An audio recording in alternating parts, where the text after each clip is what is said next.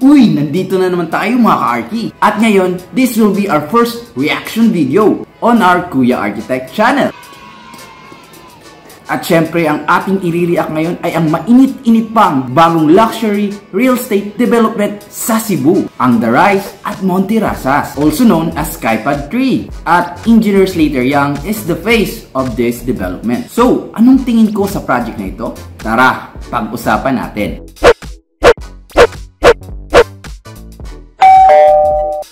Anyway, kung hindi pa, huwag kalimutang mag-subscribe dito sa ating channel for useful and informative house design and construction contents. At huwag kalimutang i-click ang notification bell para updated ka sa ating mga bagong videos.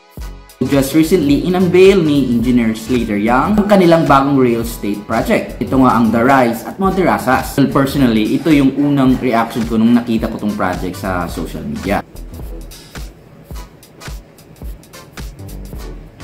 Acting. Well, kidding aside, let's discuss kung ano sa tingin ko ang mga good qualities at mga critical issue na kailangan i-address in such iconic project. Pasensya na, Sir Slater, kung ano mang masabi ko. Kailangan ko lang ng views. And of course, to help educate people regarding these matters. The Rise at MONTERRAZAS. Maganda ba ito? So, una nating i-discuss ay ang mga para sa akin ay ang mga good qualities ng project na ito. Well, hindi ko na uulitin pang i-discuss ang mga nasabi na ni Engineer Slater about the amenities like the parking with charging station for electric cars, the different units available, the clubhouse, etc. I will just generalize all the aspects with merits sa project na ito. Ano-ano ba ang mga magandang katangian nito? Well, una, the concept and character. If you live in or bumibisita ka sa mga metropolitan areas, you will surely agree na unlike sa mga traditional condo na pinapatayo, na makikita natin mid to high-rise, sila ang masasabi natin bilang multi-story. Meaning, floors are stacked directly above each other with a single foundation na nagkikerry sa kanila. Ang The Rise, on the other hand, ay hindi multi-story, ay makukonsider as multi-level. Ang ibig sabihin nito ay each floor unit of this single structure ay naka-anchor sa lupa or may iba't ibang foundation. This time sa slope or gilid ng isang bundok. Multi-leveling ang tawag dito kasi each floor rests on different level sa isang terrain. So, ang resulting form ay parang terraces. Thus, they use the concept of Banawe Rise Terraces. Ma-share ko lang. Sa architecture, mayroong dalawang opposite design principles. Una, ang form follows function. Pangalawa, ang kabaliktaran nito, ang function follows form. Pag sinabi mong form follows function, ibig sabihin ang forma or itsura ng isang building ay magdidepende sa intended na paggagamitan nito. So, ang mga boxy buildings ang mga best examples nito. Mas simple ang forma, mas na-maximize ang mga spaces for intended use gaya ng sa schools, sa mga hospitals, sa mga warehouses, at karamihan ng mga condo development na nakikita natin. Now, for me, The Rise at MONTERRAZAS follows the opposite principle, which is yung function follows form, o ang gamit ng structure ay magdidepende sa forma nito. Hindi ko lang sure kung ano ang mga design flow na ginamit ng designers dito. I think they thought first of a concept na babagay sa slope ng bundok, which is nga ang forma ng rise terraces. And of course, after this, they lay out the living units and the amenities to fit this form. From this form, doon din i-adjust ang mga mechanical components, gaya ng nasabing inclined elevators, water supplies and waste pipes, and irrigations, and other utilities. So again, by taking this approach, this resulted in a modern, organic, and tropical looking design, which for me is commendable. Kasi most of the modern, iconic structure din naman follows the principle function follows form. Hindi lang sila mga boring, boxy structure. So again, kudos for the designers of this project. After we talk about the concept and character, let's discuss naman mga good points about its planning and design. First, let's discuss about the layout and design of the living units. Well, just like what Slater said, instead of pa-vertical nga yung stacking, ang sa The Rise at MONTERRAZAS ay naka-staggered ang stacking ng living units. Ibig sabihin, the lower unit put goods from the upper unit, making them again look multi-level. Gaya nga ng sabi again ni Sir Slater, below the balcony of the upper units are the living spaces of the lower units. And so on. Well, para sa akin, maganda ang layout na ito. One, it perfectly coincide with the slope of the mountain. Ito nagiging imposing sa site. It adapts the slope of its terrain. Now, let's talk about solar orientation. Ito yung aspect na kinukonsider yung tama ng sikat ng araw sa isang building. By its form, makikita natin yung mga balconies ay may part na exposed sa natural lighting. Kaya ramdam mo ang front yard feel pag nasa balcony ka, especially may mga nakatanim pang mga puno at greeneries. And at the same time, these balconies serve as deep canopies para sa mga units below. It protects the living spaces mula sa glare or pagkasilaw at sa init na galing sa araw. So, double purpose yung design ng balconies ng ito.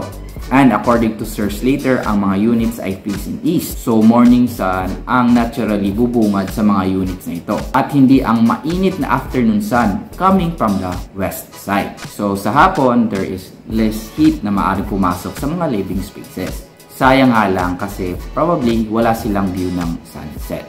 Then, in terms naman sa interiors, based sa ipinakita, ito ay modern, masasabi natin minimalist at edgy and elegant. But I guess kung kukuha ka ng mga sariling unit mo dito, ay maaari mo itong i-customize depending sa taste mo. So for me, and I think many will agree, those are some of the good qualities of the Rise at MONTERRAZAS in terms of planning and layout. Now, punta na tayo sa juicier part. Ika nga sa showbiz, masarap pag-usapan ang mga issues. So, atin silang isa-isahin. Ano nga ba ang mga binabatong criticism sa project na ito? At ano ang opinion ko dito? Tara, atin din pag-usapan. Una, the concept is out of original context.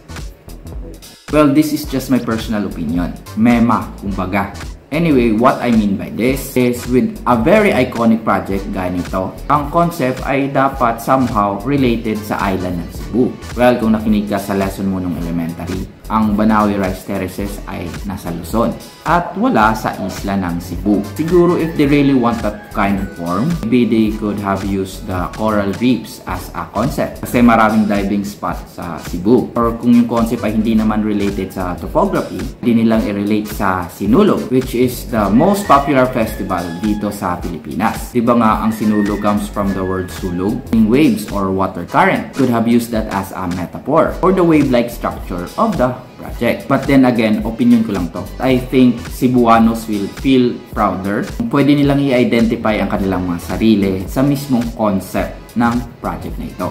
I guess valid naman ang feeling na to kasi personally, I studied and got my degree in architecture sa Cebu at tumira din ako ng ilang taon doon. Second issue, the question of originality. So, after ma-publish nga ang design ng The Rise at MONTERRAZAS, siyempre marami ang na-impress. But of course, marami din ang nabash, especially those who pointed out na may similarities ito sa isang published post ng isang sikat na architecture website. So, let's put them side by side. Yes, for me, meron niyang mga similarities. So, nangopya ba sila? Well, we must remember that no one can claim a certain form, lalo na sa architecture. For me, wala namang nagmamay-ari ng mga curving lines. May mga existing buildings din na look similar, like the Shards in London and the Loft Tower in Korea. Similar sila ng pointed and tapered glass facade. Then, ang Lotus Temple sa India at ang Sydney Opera House sa Australia. Kayas din ang itsura ng Willis Tower sa US at ang building na Landmark 81 sa Vietnam at iba pang buildings. Again, sa architecture, hindi talaga maiiwasan ang similarities ng forma ng buildings. Pwede silang maging magkamukha, pero iba-iba naman ang inspiration sa mga shape nito. Kaya ng render na ito, ang inspiration nito ay mula sa isang amphitheater. On the other hand naman, ang The Rise at MONTERRAZAS ay again inspired by the Banawi Rice Terraces. Again, may similarity sa form, but different in inspiration. So, dahan-dahan tayo sa pagsasabi ng pangungopia. Again, walang exclusive na magmamay-ari sa isang certain form, especially sa architecture. And lastly, i-discuss natin ang pinaka-important issue sa lahat, ang kanyang environmental impact. Kung pinanood mo yung video ni Sir Slater, sabi niya ron na ang ganitong itsura ng building ay mas less ang environmental impact kaysa isang high-rise building. Well, for me, I have to disagree. Pag-usapan natin ang environmental impact both ng multi-story building at ang isang multi-level development. For me, malaki ang impact ng isang multi-level project, especially sa site nito and the surrounding environment. Rise at MONTERRAZAS, unlike sa isang vertical development or high-rise structure na limited lamang sa ground floor at foundation ang building footprint nito, ang isang multi-level na project gaya nito ay mas malawak ang effect sa site dahil spread out ang foundation nito, in this case sa slope ng isang bundok. Mas malawak ang disruption ng natural environment dito kasi again nakaspread all throughout the site ang development. Of course, they will use cut and fill para sa mga itatayong units dito. Ito yung pagtanggal or pagdagdag ng lupa para ma-level na sasakto sa structure nila. Again, mas malaki ang site impact ng isang multi-level development gaya nito unlike sa isang high-rise development. Kasi nga magiging less na yung absorption ng tubig sa mga bundok na ito. Kaya marami ang concern na baka bumaha ang mga lower area ng development na ito. Kasi nga baka hindi na efficient ang pag-absorb ng rainwater ng mga bundok na ito. Sana ay hindi mangyari. So yun nga ang mga some issues na binabato sa project na ito. Again, personally, for me, concept and design wise, maganda ito para sa akin. But sana ma-properly address at mabigyan ng solusyon ang mga important issues sa development na ito. So yun ang ating first reaction video. Sana may natutunan kayo. Syempre, like, comment, and share. Malay nyo, umabot to kay engineers later. Anyway, subscribe kung hindi pa. And again, ito ang yung Kuya Architect. At kita-kita tayo sa susunod nating video. Bye!